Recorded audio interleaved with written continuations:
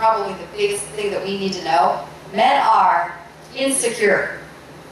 Men are really insecure. Now, of course, they don't show you that because they have to be all like, I'm strong and tough and not intimidated by anything. But inside, they are very insecure. Men feel like imposters who are about to be discovered as inadequate or actual failures. Social researcher Shanti Feldhahn does a lot of surveys of men, and she asked men about this statement. I am not always as confident as I look. True or false? 76% of men said they always feel that way. Ooh, I am not always as confident as I look. Christian psychologist Dr. Kevin Lehman puts it this way. The number one fear of man is to be rejected or found to be inadequate. Ooh.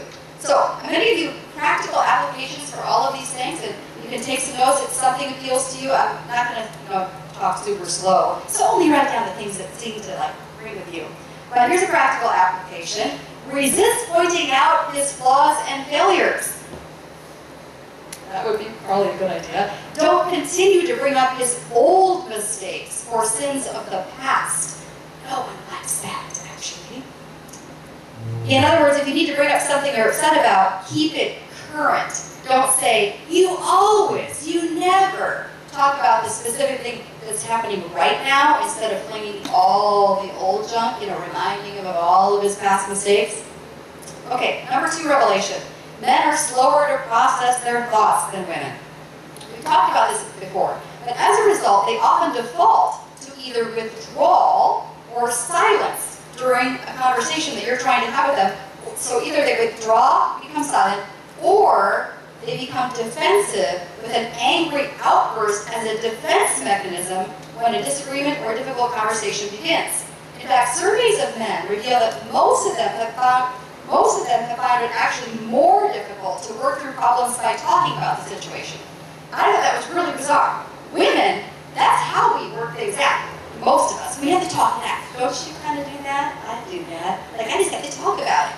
Even if it's just in the air. Or I mutter around the house a lot. I'm hoping no one ever walks to the door, but I'm just muttering to myself. I have to process verbally. Well, men actually said it is more difficult to work through problems by talking about the situation. See, they're just wired differently. So practical application, give him time and space to think and process. And we've used this sentence before, but you can say something like let's say you're concerned about how much he's drinking or how much time he's bowling instead of being with the family or whatever the thing is. You can say, I'm kind of concerned about this, and could you pray about that, think about it, and let's talk about it again tomorrow. And he's like, shh. She's not pressing me into talking about it right now, where I have to think on my feet, and she's wanting me to agree with her. And if you give them that time and space, it's super helpful for most guys. Number 3, in terms of revelations, this is huge. Men don't like being questioned and challenged all the time. This was a huge finding. Here's what one of the male authors wrote. We resent being asked why we feel a certain way, or did a certain thing, or if that's really the right way to do that. They do not like that. They do not want to be challenged. It makes us instantly feel like you're judging us and finding us inadequate. Ooh. But we do this, don't we? And immediately what happens? They become super defensive. Either the angry kind of defensive, or they withdraw, the silence, and whatever their temperament is, right? But they do not like being questioned and challenged all the time. So the practical application is be a quiet, attentive listener when he's explaining something he's feeling, thinking, dreaming about, whatever. Nod your head, listen, especially if he's sharing something difficult, maybe even lay your hand on his shoulder or whatever, just be engaged with him, but keep your mouth shut.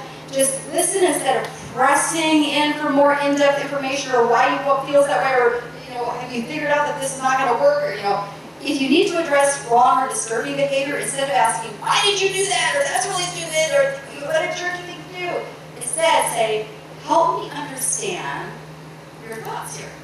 Help me understand what you're thinking, how this is going to work. Can you tell me a little bit more about that? Those are 2 sentences I've learned to use. The one we've talked about a lot, help me understand. But the other sentence I've learned to use is, can you tell me a little bit more about that? That doesn't sound challenging, does it?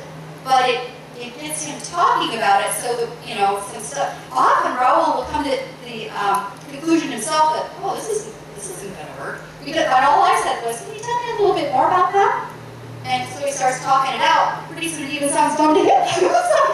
Okay, that's not going to work. You know what I mean? Well, sometimes we do the same thing, right? As you talk about something, you're like, oh, that's just not going to work. Same thing for them. But that doesn't sound very challenging. It doesn't sound like I'm questioning him or challenging him when I simply say, tell me more about that. I'd like to hear more about that.